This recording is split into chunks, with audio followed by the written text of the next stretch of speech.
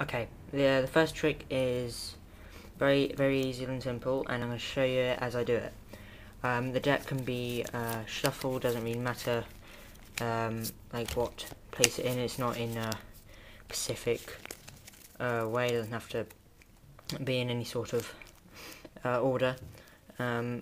Basically tell someone to pick a card.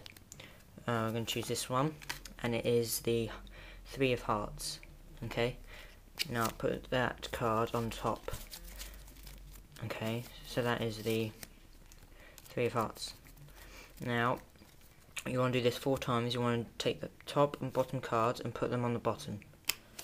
Like that. Okay, now you do that 3 more times.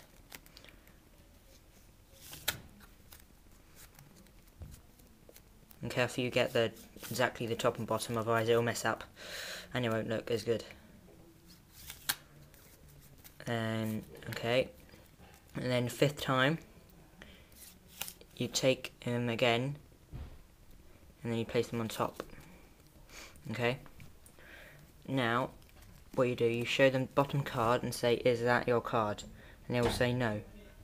Okay, basically put this card on the table like that. Okay, and then you say, is that your card? And they'll say no. And then you put that card on the top, and then you turn around and say, is that your card? And they say no. And then you got to stall them for a couple of seconds, and you've got to basically, instead of taking that card and bringing it down, you take their card, which is right behind it, and put it down. So basically you've got to slide that card down and pick that card instead, and distract them while you're doing it. And then you put that down, and then you put that card on top, and then you do that until you have a pack, until you have a deck of 6 cards, and I have 2, so I'm just going to do that now.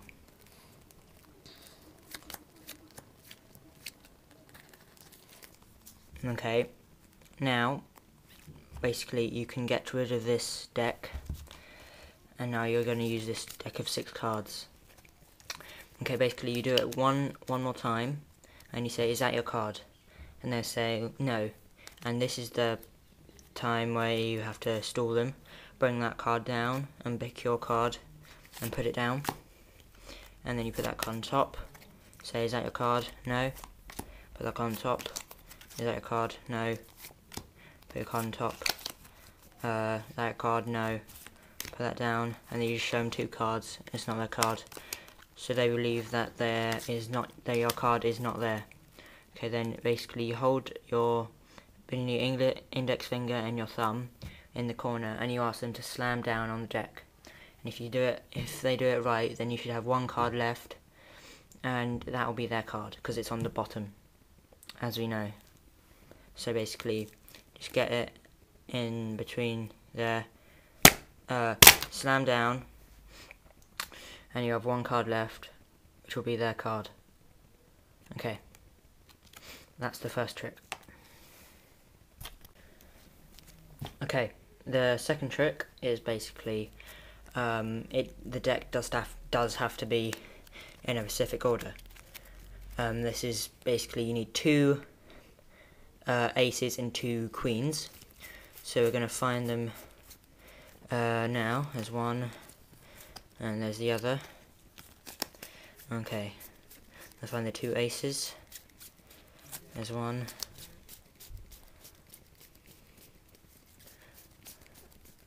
There's the other red ace.